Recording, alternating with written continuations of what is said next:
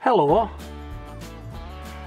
I've just emptied this bucket of soil and a couple more like it into my wheelbarrow.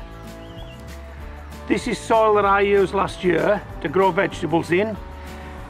It's been overwintered in buckets with a layer of chop and drop on top.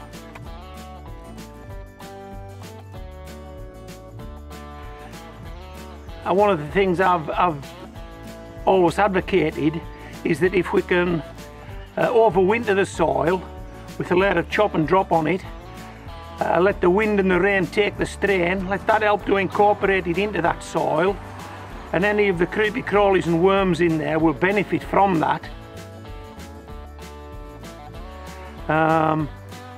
When we take the soil back out of the bucket, if we can find evidence of life in that soil, then hey, it's healthy soil, isn't it? If it wasn't healthy soil, anything that lived in there would skedaddle. Check these out. Let me just get in a bit closer. Check these out.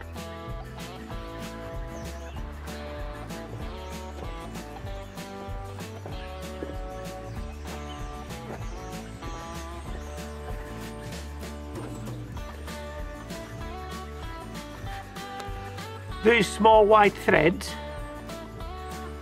these are baby worms. So the worms have actually reproduced in this soil. It couldn't be any better, could it? That's a clear indication of how good this soil is. If it wasn't that good, the worms wouldn't stay in here, they wouldn't breed. The worms would not stay in here and they would not breed, they'd move out and find somewhere else. Clearly they've liked it in here, they've liked overwintering in this soil, and there's been enough food supply in there delivered by that layer of chop and drop that they've set up home and they've actually bred in this bucket. Now what I'm going to do now is I'm going to be sowing some shallots in this bucket and the other buckets. I've already recharged this soil with some onion fertilizer. I've just mixed it in. I'm going to pop it back into this bucket. I'm not going to disturb these baby worms. They can grow on and further enrich the soil. And then we're going to plant those shallots in this bucket. Just keep it going. It's an ecosystem. Let's try and keep it going.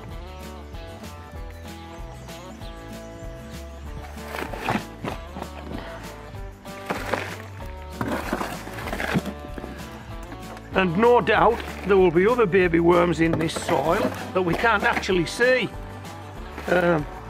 because they're in the soil.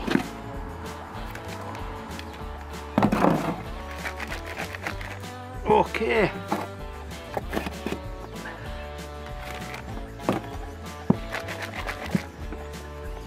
Right. Let's go and get those shallots.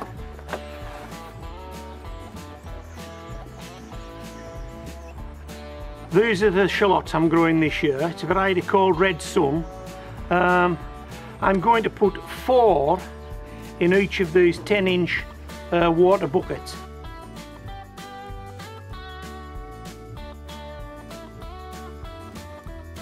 I find that's enough. Any more than that will be too many. 4 is quite adequate for a 10-inch water bucket. If your buckets are bigger than that, you may want to put more in there. If your buckets are smaller than that, you may want to put fewer in there. Okay.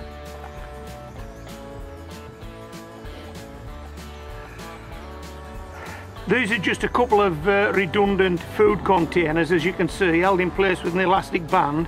And this bottom one has got some compost in it, and I've simply sat these dozen shallots in there on that compost, and they've been on there for about 2 weeks.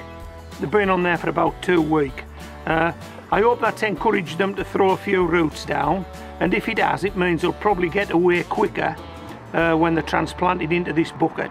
There are no shoots yet that I can see, but I'm hoping there are some roots when we tease these guys out. That's them, just sitting on top of that, that compost. Okay, let's take this one. Yeah, it's got some roots, hasn't it? Take that one. That one, it's got a few roots. Can you see that? Yep.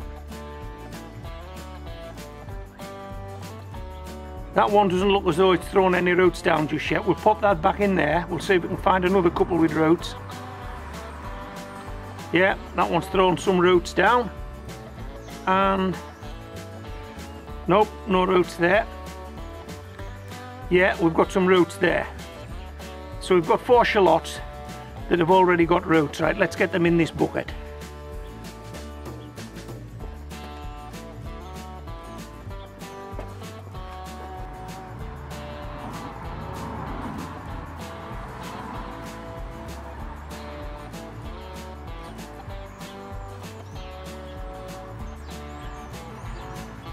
Now I'm sure the instructions on that card tell me that these should be buried until you can just see the neck protruding above soil level. But in actual fact I like to just sit them on top and press them like that. And that's worked for me over the years, so I'm not changing. Just pop it on and press it.